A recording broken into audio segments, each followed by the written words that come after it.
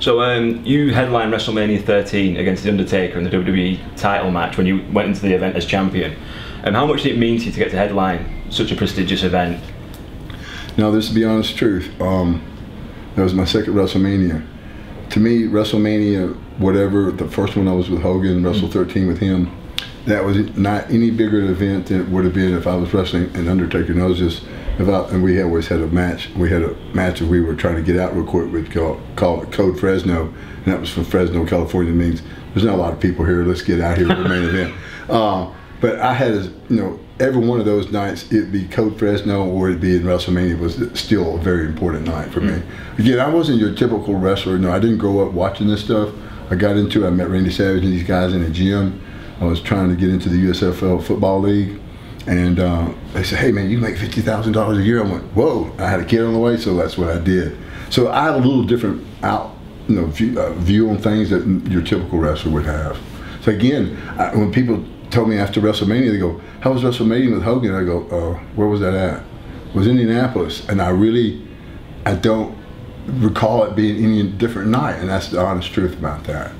You headlined Madison Square Garden Survivor Series 96 against Shawn Michaels when you won the belt. Right.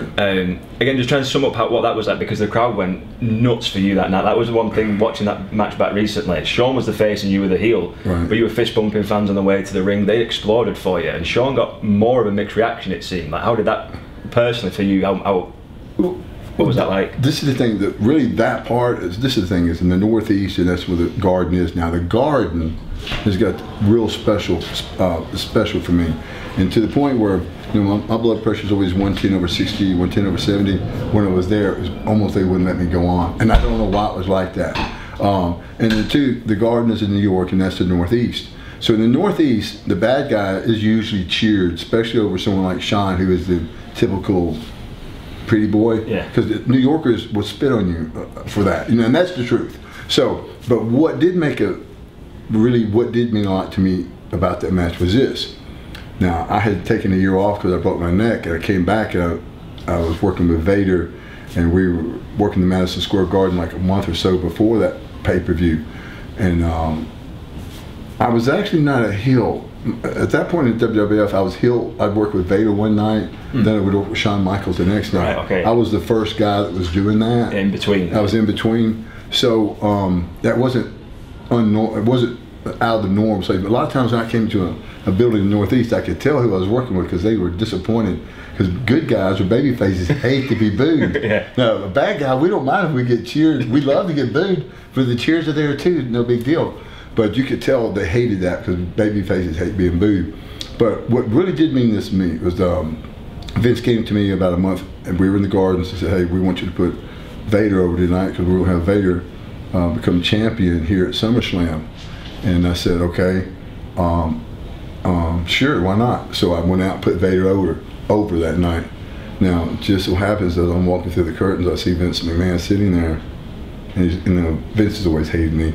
He looked at me like this, and so we got back to the dressing room, and I told Bob Holly and a couple other guys, I said, I'll be the next champion. I'll be the champ at SummerSlam. So I was supposed to lose to Vader in your house in Indianapolis, and Vader was going to do the main event at the SummerSlam. So we got to Indianapolis, and they pulled me in the office and said, we're going to put you over tonight. I said, I already knew that. See, I guess having a different perspective than a wrestler, I never look at a booking sheet. I didn't know who I was working with. I didn't care. It was just another night. It was, try to do the best you could do. That to me was the greatest achievement maybe in my life, to force Vince's hand like that. So you mentioned that you said that Vince hates you. Why? Because he put the title on you and gave you, you had some big men. You worked with Hogan at WrestleMania. It's a funny way. If he did hate it, it's a funny way of showing it. It is. But this is the thing is, I'm not trying to be cocky. It's just I think I was that valuable to the business. I'm one of the people that I stayed on top and drew all the time. I wasn't on top for one part of my career. I was on top all the time. In the WWF, that's how you made your money. In WCW, you just had guaranteed contracts. So, thing about Vince, even that night, that pay-per-view, I was supposed to hit Jose Lothario with a camera. And so I told Vince, I said, that's the stupidest effing thing I've ever heard. And I said, the deal is, I said, let me beat him with my finish, When we go to the Alamo Dome is his hometown. They wanted to put the belt back on him there. I said, and I'll let him beat me with his finish, not a chair or something like that. They said, well, we need this. But anyway, I would probably was the first person to always tell Vince how stupid he could be sometimes. So you mentioned Vader then as well, who obviously sadly recently passed away. One of the greatest workers of all time. Yes. Not just big man work, but in general, across the board. What was he like to work with? Because he was such a sort of transformative star in terms of what he could do as a, you know, at 400 pounds he was doing moonsaults, everything else. Like, how much did he help you in your career, and what was he like to work with? I'll tell you a couple stories. First of all, I compared him and Bam Bam Bigelow together.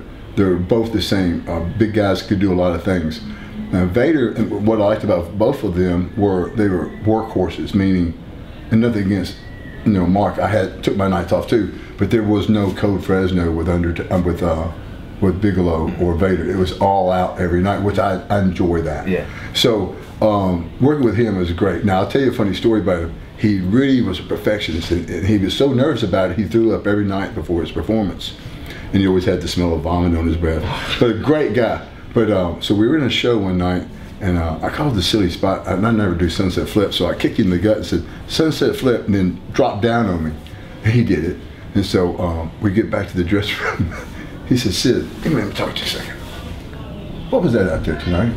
I said, I don't know. I just thought about a sunset flip. He goes, did I work really hard to make you look like $1 million? I said, yes, Leon, always. He goes, don't ever do that again.